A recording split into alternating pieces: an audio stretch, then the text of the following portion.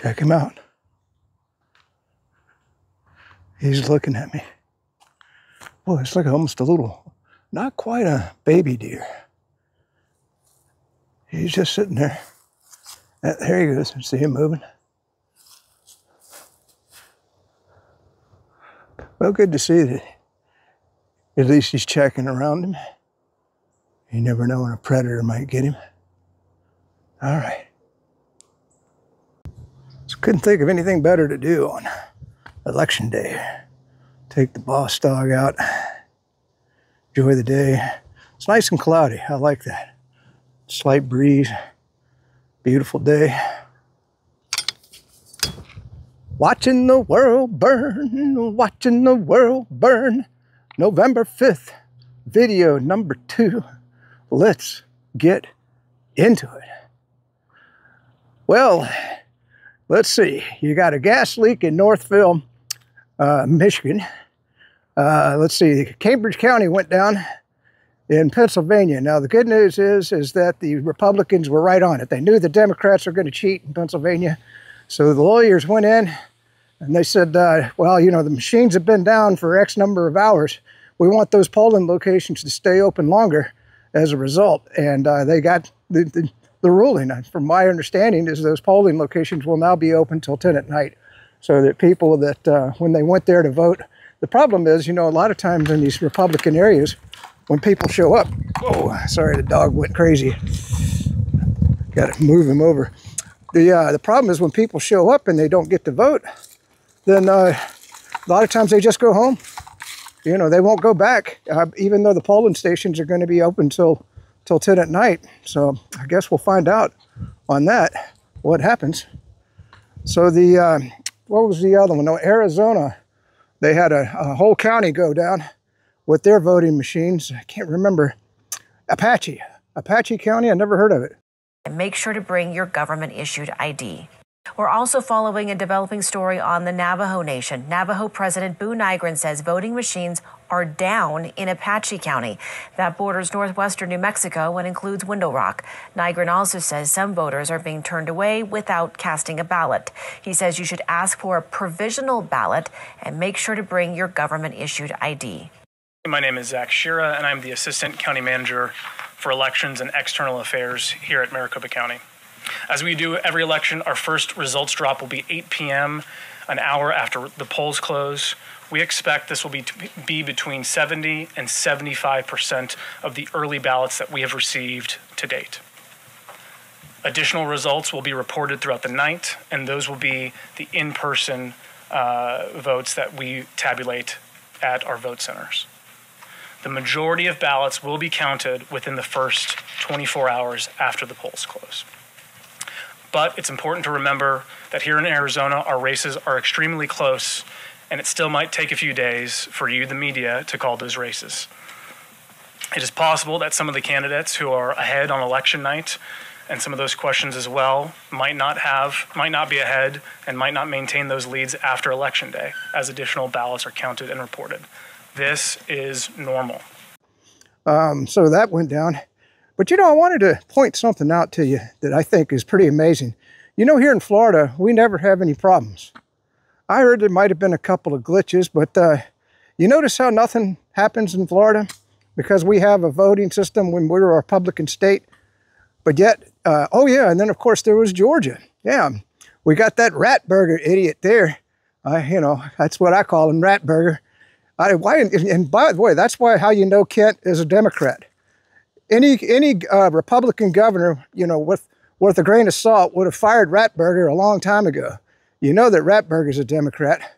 So, you know, I don't think DeSantis would put up with so much incompetence here. But anyway, there was 2 bomb threats that were called in.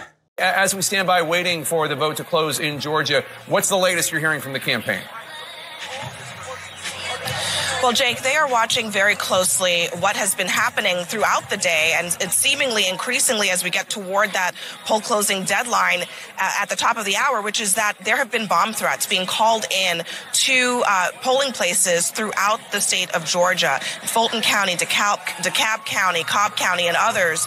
These threats are non-credible. They are not believed to be credible, but they are being investigated. And as a result, some of these polling places maybe temporarily were closed, voters turned away. I was speaking to a senior Democrat down there in Georgia, watching this very carefully, saying they are hoping that voters will come back. Anyone who might have been scared away in those periods of time will come back and will cast their ballots. Some of those polling places also, Jake, are being kept open a little bit after the top of the hour. So this is an ongoing situation that they are watching very closely because of where this is happening. This is happening in the parts of the state where the Harris campaign and Democrats need to drive up turnout among Democratic-leaning voters. So when you have polling places that are closed temporarily, that's a problem for them, and they want to make sure that those voters end up coming back, Jake. And then Ratberger, he blamed it on the Russians. The Russians. Yeah, the Russians are going to call in bomb threats in Georgia. That's the dumbest thing I've ever heard of in my lifetime. But you know what? People evidently are falling for it. I don't know. It doesn't make sense to me. Anyway, I also wanted to talk about election interference. You know that the Google searches, they're coming up. That's why I say don't Google anything. Duck, go, or start page. Don't ever use Google, man. The search engine is biased. You know that they're biased towards it. And look at what they did on YouTube. You know, I put up, I guess you saw my emergency video, or maybe you didn't. I put up this beautiful video. It took me 16 hours to make the video and get it uploaded. And I took clips. Now, just so you know, I take my clips from people's X accounts. I don't go and, you know, just cut them out of a video or something like that. I make sure I get them from the X accounts. And so I went to RFK Jr.'s, you know, his, boy, the dog's getting fired up today, isn't he? I went to his you know, X account and cut the clips because obviously he wants people to hear his message. So I tried to make sure. Whoa, whoa, hold on. Well, that's a problem when you're out walking the dog. Anyway, getting back to it. I don't even know where I cut off, but I was going to talk about YouTube for just a minute. And, you know, the thing that bothers me is a lot of people, and I can understand where Tucker Carlson's coming from, because you can watch a whole Tucker Carlson episode on somebody's channel, and they've captured the whole thing. And YouTube, I don't know why they don't give them a copyright strike, and they're obviously monetized because commercials will come on.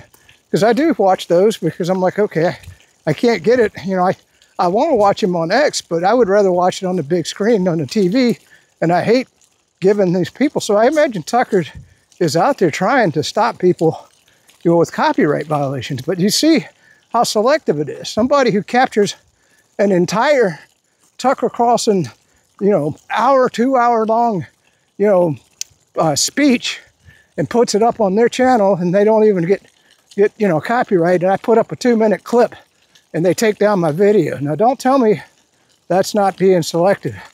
That's censorship. So anyway, that's why I keep telling you to go to the burn or whatever. The other thing I wanted to hit on was California.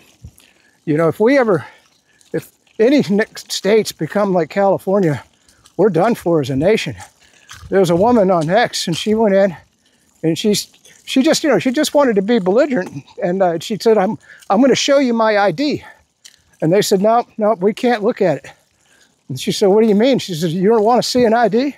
And they said, no, that's the law here in California. So, you know, don't bother showing us your ID. We don't want to see it. Can you imagine? So that means that all those illegal immigrants in California are voting in the election. Because if you don't have to show, I mean, you could drive in from other states and vote in California.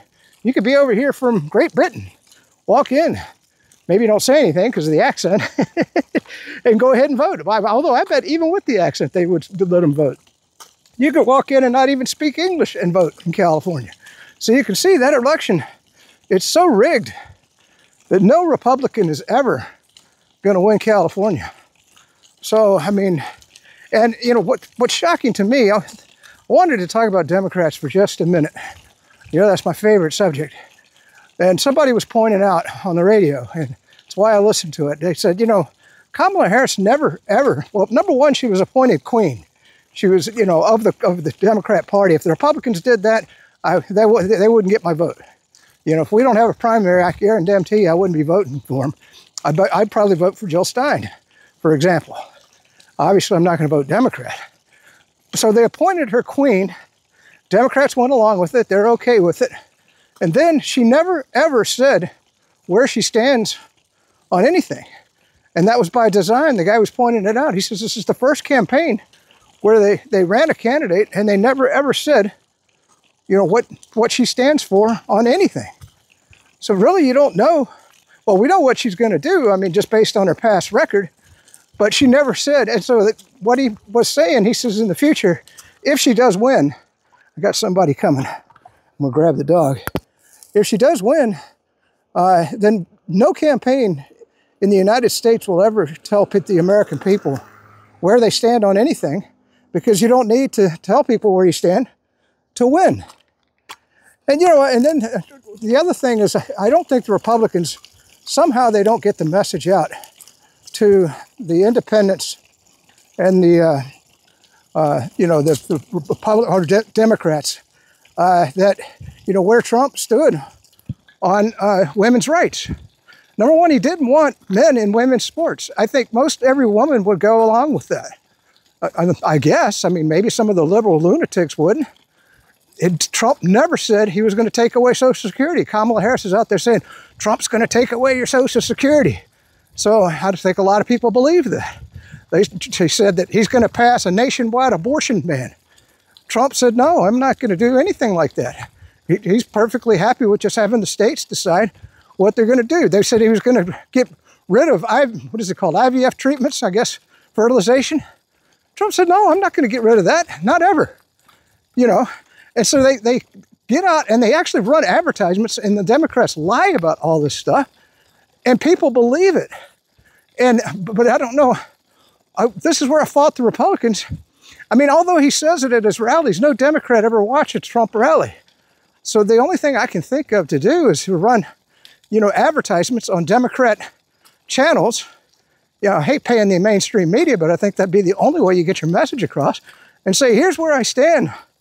Oh, in contraception. They said that Trump was going to take away all contraception. Trump said, no, I'm not. He's totally against that.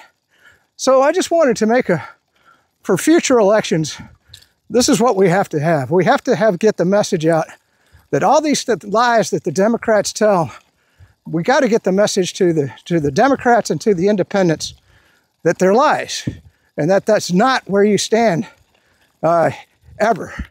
Okay, I just wanted to see what this clip would look like. It's getting really dark. You know, once again, you know, you take stupid study mode off and I'm at UHD 30. I just wanted to give you a piece of advice, something that I'm doing right now. Was I had all this distilled water, because that's what you put in the batteries on the golf cart. Well, I had to get rid of the golf cart because I shorted it out. It was 24 years old anyway, so it was a good idea. But anyway, what I'm doing is I'm taking the old water and I'm bringing it in there, because I have gallon jugs of water, and I'm using those up and throwing those out, and then I'll be replacing all of that water with new water. So, but it's, I mean, this was my emergency water supply. So you might want to think of doing something like that. Same with emergency food. You know, you always check the dates. I write the dates on everything. So, you know, just make sure you're working through everything and getting stuff off your shelf, you know, as it expires. Even the water, go through the water. And then another thing that I do is when I go through vinegar, I take that vinegar bottle and I put filtered water in there, because those vinegar jugs, they're nice and thick and they hold that water for a long time. Plus the vinegar, you know, it's a nice sterile environment for the water. You could do the same thing with a Clorox jug also, but I just prefer using the vinegar. I mean, of course, you get as much of the vinegar out, but it doesn't matter if a little bit's, you know, in the plastic. You know, it's actually will keep the water more pure. All right. You've got a 4-hour-long line in Mount Laurel, New Jersey. We got a lot of complaints about the lines here. How long have you guys been waiting in line? What's that? Half an hour just to go about. Yeah, just 30 feet. Yes, a half an hour, that's all. And then you've got another 2 hours to go. Are you going to wait that long? Hopefully. Waiting a long time. How you doing? Nice to see you. You brought the chairs here? Yes. We didn't know. We came and saw the mob, went back to Walmart and bought a chair. You came first, came back. A number of people have come back multiple times. How long have you waited here? Not too long. About a half hour. Half an hour. How do you feel about the process? Well, we wish it was moving faster. You got to do what you got to do. You got to do what you got to do. And it's nice to see all these patriotic people Yes, it's very nice. coming out to vote. How long do you anticipate waiting to vote? Well, we're going to wait as long as we As long as it takes. When does it close here? 8 o'clock. 8 o'clock. So that you could be waiting 2 to 3 hours to vote. You're okay with that? Well, we have no choice. Did you bring water, food, anything like that? No. We get the forest in case we need to go to the bathroom. That's what I did. Because we've been running around. Oh, thanks. Nice to meet you. Yeah, I live in Bergen County, but we've been going around. So how do you feel about this process? Bit of a log jam. It's a log jam. How long do you expect to wait? So we're being told 4 hours. 4 hours. From back there. So just get that shot again. That's 4 hour long lines here in Mount Laurel, New Jersey. And did you come earlier, or is this your So it's my third time here. third time here today? We've been here 3 times. Third time's a charm. Hopefully. Hoping it was going to move a little quicker, but back to square one and waiting longer than we were waiting earlier. So. And hear anything happening inside? Have you heard any stories or reports of it? So I guess they had ordered up a 4th voting machine that came and was programmed for the wrong district. So that kind of shut down that idea. Voting machines. Yeah, we heard something about Dominion people being here, so that's interesting. Okay, yeah. Yeah, let us know if you hear any more about that. What's your name? John. John, nice to see you. Yes, Nice to see you guys. nice meeting you. Nice to meet you. All right, we're standing here in, hi, James O'Keefe. We're standing here in Mount Laurel, New Jersey. If you're just tuning in, we've got long lines. How long have you been waiting here? We're in an hour here. They said about 5 hours. 5 This hours? morning, the machines were down from 6 to 9 this morning. 6 until 9, the machines were down. 6 So until we're 9. 3 hour backup. 3 hours. Disgusting, and right? How long have you been waiting here? An hour. An hour. And how long do you anticipate waiting? Another 3.5 hours. Another 3 hours. That's what they're telling us. That's why people have chairs here. And how does it make you feel? Good times. Wow. You're about to get on the line. Yes. So you're about to wait 4 hours to vote. Yes. How do you feel about that? It's my duty. It's your duty. Yeah. Did you bring food? Or No, water? I already ate. Okay. Yeah, there you go. It's the end of the line. Yeah. I served this country for 8 years. Really? About to pick my own president. Well, it closes at 8 o'clock and it's 6 o'clock. If you're in line. Oh, if you're in line, they'll let you. Okay. How you feeling about this? You feeling good? Pretty good. It's neck and neck. Have you heard anything about the machines inside? They're saying there's Dominion people here. They're trying to fix them. Yeah, it's a different machine than what we're used to, they said. Okay. But it's a different machine, they said, from what we're used to. Touchstone machine. Touchstone machine. Or you used to just press and you used to have X and so forth. Now it's like a computer screen from what I hear. What do you think about that? I think it's better. I think this Why is way- it better? Because then it's more secure, I believe. That way. This way they can't complain. Can't complain. It's what I found is they try fraud because they're found out. I mean, they find fraud because it works. Find fraud that it works. Because it works. And where did you serve? You served for 8 years. And where? Yeah, the Army. The Army. Let's not disrupt the voters, guys. The Army. So.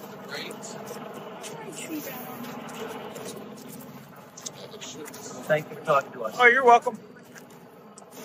4 hours. 4 hours. 4 hours. It's ridiculous. Was it worth it?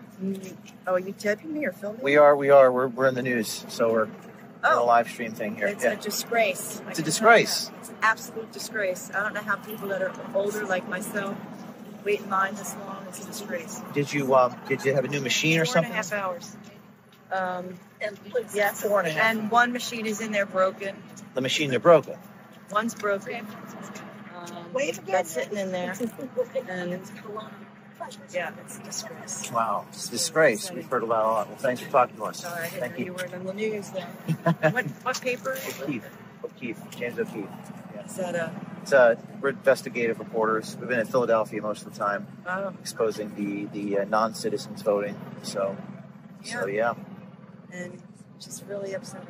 I've heard that this is a very Republican area. Is that? No, to the contrary. To the contrary. Okay. I think. Someone told me this is a very red area. Oh, really? I'm not familiar with that. And were you here for 4 hours in a row? Yeah. So you got here at I can tell you they're coming out now. But we'll talk to them. Yeah.